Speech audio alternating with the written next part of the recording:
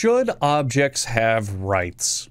Is a question I eternally ask myself when looking at robots like 2B and 9S, androids 18 and 21, Haiti, Dorothy from Big O, Genos from One Punch Man, GLaDOS, XJ9, Roxanne from Five Nights at Freddy's, Eve from Wall-E, and the brave little toaster. My penis doesn't have rights. But thanks to those robots, it technically avoids committing all sorts of human rights violations thanks to this loophole in legal sentience definitions about 3 or 4 times a week, depending on how tired I am from making content all day.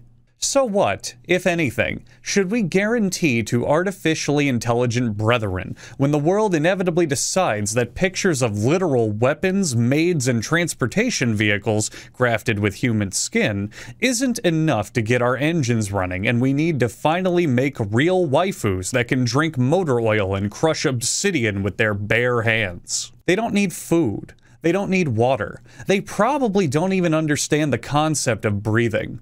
What they do need is legal representation. There's an official lawyer-type term for when you sue a thing called in rem jurisdiction, which, when translated from Latin, means, if I can't have sex with that rock, I will sue it into the ground. There's a ton of legalese surrounding this term, and a long Wikipedia page explanation that I'm too lazy to read, because the specifics aren't important. It just means that when filing a lawsuit against somebody, you can choose instead to sue a piece of property or title that's in the person's possession. In other words, you can legally sue inanimate objects, and that to me is funny as shit. So let's read some notable examples. Keep in mind, I'm not a lawyer, and I'm trying my absolute best to understand how these trials went with my 7th grade reading comprehension. So if I fudge some details, please forgive me and then go fuck yourself. This is entertainment, not a law school. If you want to pay me a $60,000 per year tuition, then I'll start doing some comprehensive fact-checking. United States versus 40 barrels and 20 kegs of Coca-Cola.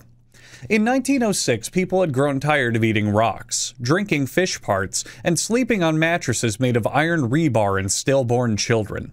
So they thought, hey, at least we can do something about the geodes and mermaid paste. Enter the Pure Food and Drug Act, a precursor to food safety regulations such as the Food and Drug Administration, the People for No Trouble Eating and Drinking Initiative, and the Rumbly Tummy Brigade. In a piece of internet trivia sent to you by your grandma with like 10 shocked emojis, Coca-Cola's primary ingredients used to include cocaine. By 1903, Coca-Cola, due to everyone suddenly becoming lame and wanting a more boring, unfulfilling life, began to use spent, low-potency cocoa leaves in their product, severely reducing the amount of cocaine in the drink. To compensate, they increased the amount of caffeine. Dr. Harvey Washington Wiley, when not spending most of his time using his 8 robot masters to stop Mega Man, thought that any consumption of caffeine was harmful to humans. And so, after sleeping a full 8 hours and presumably suffering no anxiety whatsoever, he commanded that 40 barrels and 20 kegs containing the crazy caffeinated Coca-Cola be confiscated and classified. On March 13, 1911, from then on known as Pepsi-Cola Wins Fatality Day, the government sued Coca-Cola to get them to remove caffeine from their tooth-destroying Sody Pop. One of the claims made in the case was that the cola in question contained a harmful amount of caffeine, about 78.4 milligrams per 8-ounce serving. Wow. 78.4 milligrams of caffeine per 8 ounces. That is an unfathomable amount. I highly doubt the human body could ever survive that. I mean, coffee, a beverage that we've been drinking since about the 15th century, only contains about 95 milligrams of caffeine per 8-ounce serving. Good on the government for stepping in and telling Coke, hey buddy, rein it in a little, you're getting a little ridiculous. The government ruled in favor of the 40 barrels and 20 kegs of Coke, claiming that overall Coca-Cola is more of a brand name than a statement of ingredients, and that Coke can put pretty much anything they want in their drink as long as it's not directly harmful to people. Basically, cocaine, too much. Caffeine, it's fine, I guess. And to give Dr. Wiley a Mega Buster-shaped middle finger, the Coca-Cola company decided to reduce the caffeine in their drink anyway to prevent any future lawsuits. And now, thanks to this decision, you're unfortunately a bit starved for options if you're looking for a highly caffeinated drink in the modern world. You're pretty much stuck with Red Bull, G Fuel, Bang, Rockstar, Reign, NOS, Kickstart, Amp, 5 Hour Energy, Balls, C4, Ghost, Vault, Cocaine, both the drink and the substance, Jolt Cola, Pussy, Red Rooster, Beaver Buzz, Coca-Cola Energy Drink, BPM, Burn, Gladiator, Mother from Nintendo, Real Gold, Scorpion, Ultra Energy, Urge, Full Throttle, and of course Monster. Hey, wait a minute, those last 12 entries are owned by the Coca-motherfucking Cola Company. United States versus one book called Ulysses. Fuck this book in particular. That's the idea behind this particular court case. Ulysses isn't just the name of a Civil War general who said, fuck it, I guess I'll be the president now. It's also the title of a James Joyce novel that absolutely no human on Earth has ever read. Don't you dare put in the comments that you've read it before, I'll know you're lying. Ulysses is long as hell, and was initially published in a literary magazine in episodes. There's a particular episode titled Scratchin' That Itch, which contains descriptions of a character masturbating. And because some people just want to ruin absolutely everything and don't know how to deal with the fact that no one likes them, a random woman complained that this was obscene and got the book banned from publishing for over a decade. Random House, the publishing company behind Ulysses, came up with a plan. They would import the French version of the book to America and tell the US Customs Office, we're importing our banned book to America. You can't stop us. Here's the ship it'll be on, and here's all the mailing information. What are you gonna do about it? Confiscate the book? Oh boy, bet you're a big man. A big fucking man, huh? Confiscating our banned book? God, we're so fucking horny. Do whatever you want, just don't confiscate our banned book. Random House planned for the book to be confiscated under the Tariff Act of 1930, which allowed the government to seize and destroy any imported materials considered of an obscene nature. If the book was legally ordered to be confiscated, then Random House could fight the fact it was claimed obscene in court, and if they won the case, the book's ban would be lifted and the work would no longer be considered obscene, taking credibility from the reason it was banned in the first place. This is some real heist movie shit. All according to Keikaku stuff. Except there was one small problem. The US Customs initially didn't give a shit. Despite being explicitly told that a banned book was being imported, they didn't do a goddamn thing about it. And the book was safely delivered from France to Random House's doorstep. Random House's attorney, presumably while screaming, fuck, fuck, fuck, what do I do? Ah, shit, fuck me, took the imported book directly to the US Customs Office and demanded that the book be seized. So the Customs shrugged, seized the book, and the trial could start. And everyone was happy, especially Random House, because they were able to convince the court that Ulysses is not an obscene work. This trial established the precedent that context and the entire work as a whole matter when deciding whether or not a work should be censored in distribution. It also established that judging whether or not a work should be circulated should be left up to someone with average judgment, rather than someone who's easily sensitive or offended. Meaning that to this day, no one is allowed to judge works for censorship if they've ever posted on Recetera. United States versus one package of Japanese pessaries. Speaking of me overusing the word obscene, a doctor was also sued for violating the Tariff Act of 1930. And what was the obscene thing she imported? Why, a golden metal rod you jam up your pussy, of course. Dr. Hannah Stone imported a Japanese pessary for a patient, which looks like this. Boy, am I glad I don't have a vagina, because I'd prefer to not have that stuffed up there. The government lost the lawsuit, by the way, because playing with your genitals is socially acceptable if done for medical reasons. United States versus 11 1/4 dozen packages of articles labeled in part Miss Moffat's shoe fly powders for drunkenness. Miss Moffat's Shoe Fly Powders for Drunkenness, full name Miss Moffat's Shoe Fly Powders the Great Liquor Antidote for Drunkenness, and commonly known as Miss Moffat's Powders containing presumably no fly parts but acting as a pseudo-treatment for drunkenness by inducing the act of vomiting, which may in some cases cause your symptoms to lessen, for short, was just powdered antimony potassium tartarate, which would cause you to violently vomit, and not much else. The government ruled that this product didn't exactly cure drunkenness as much as it did force you to toss your cookies, so the boxes were seized and destroyed. United States versus one solid gold object in the form of a rooster. Dick Graves was the owner of the Sparks Nugget Casino. Now stick with me here, I swear these aren't just names of JoJo's Bizarre Adventure characters. Dick decided he wanted to make a solid gold rooster statue to showcase in the restaurant of his casino. He claimed it was to entice people to eat there, but we all know it was just because Dick really wanted to show off his cock.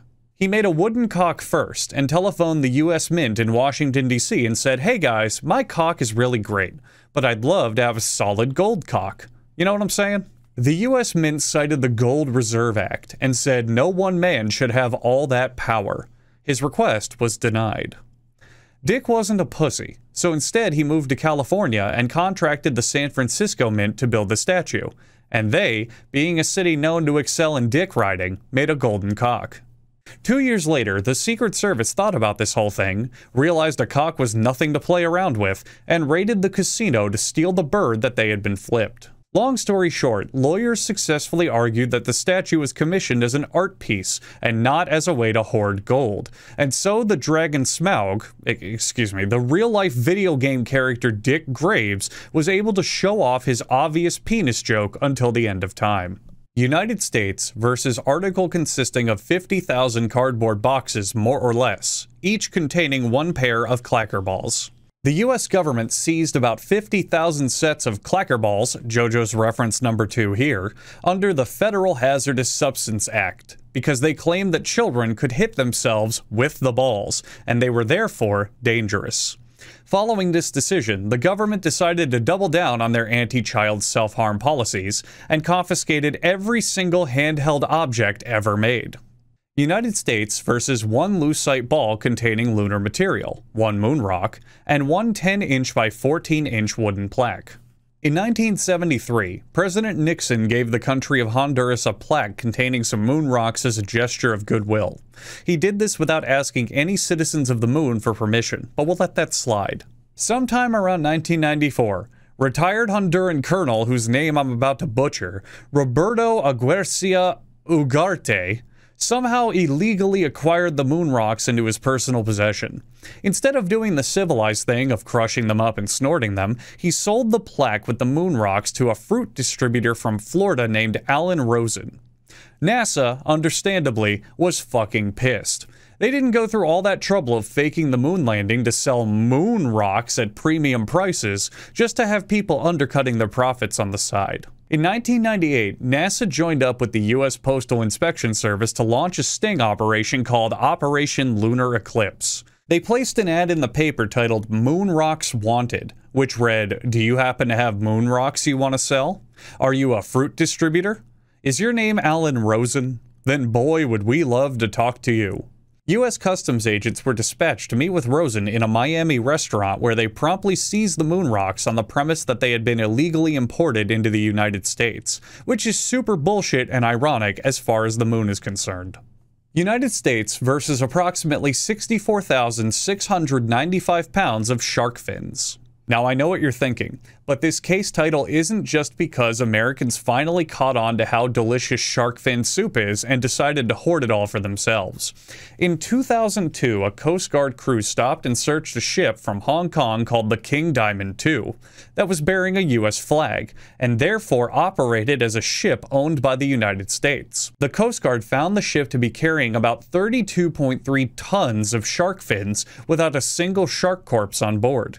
After reading their What I Did Over Summer Vacation book report, the Coast Guard determined the boat was meeting other boats in international waters and buying shark fins off of them. The Coast Guard, needing a good excuse to cover up the fact they themselves had recently gotten shark fin soup fever and wanted to hoard all the fins for themselves, sued the boat under the Shark Finning Prohibition Act of 2000, which prevented any U.S.-aligned fishing ships from harvesting shark fins. The Coast Guard won the trial, and the shark fins were seized by the government. But then, the King Diamond II unveiled its trap card, activated its Kaioken, revealed its stand, unleashed Hokuto Shinken, and then finally reversed the court's decisions in appeals. The King Diamond II argued that technically they hadn't broken any laws, since the boat's activities meant it technically wasn't a fishing ship. It was just a fish part buying and selling ship. It was a machine filling the orders of other fishing boats, rather than a machine rinsing out the ocean's resources, which is pretty obvious to understand. Therefore, the US couldn't legally seize the shark fins. In 2011, personal friend of mine, Barack Obama, signed in the Shark Conservation Act, which prevented this silly shit from ever happening again. And so, no sharks have ever been harvested for their fins since, because no one ever breaks the law. South Dakota versus 15 impounded cats. We've all had our routine traffic stops. We've all practiced our best excuses to get out of them, and we've all been let go with a warning every single time because of our light skin color. But what if your excuse for a traffic violation was, "I'm sorry, officer, I couldn't see you because my rear view was blocked by the 15 feral cats I keep locked in my car"? A South Dakota woman did just that, and the police officer impounded her cats, citing poor sanitary conditions in the car, including a full litter box and a strong pet odor. Most cat owners can contest that a full litter box and a strong pet owner are very unusual things to find somewhere where cats might be residing. But then again, knowing cat people, those things could have been originating from the cat owner themselves. There was some arguing back and forth, but overall the seizure was found lawful on the grounds that the conditions not only posed a health risk to the cats, but that the distraction they caused residing inside the vehicle was a danger to pedestrians. When asked to comment on the issue, Dick Graves said, quote, "And that's why I don't work with pussies." United States versus one Tyrannosaurus Bataar skeleton. It's just a case of a guy trying to illegally sell a dinosaur skeleton by changing its country of origin, and it's fucking boring, because I thought it was going to be the government trying to fight or sue an actual dinosaur with his tiny little ill-fitting suit and his little T-Rex hands, and, you know, its inability to read, but it's just a paint-by-number smuggling case. Fucking sucks. Let's just move on. And finally, United States of America versus approximately 450 ancient cuneiform tablets and approximately 3,000 ancient clay bullae, otherwise known as the Hobby Lobby smuggling scandal.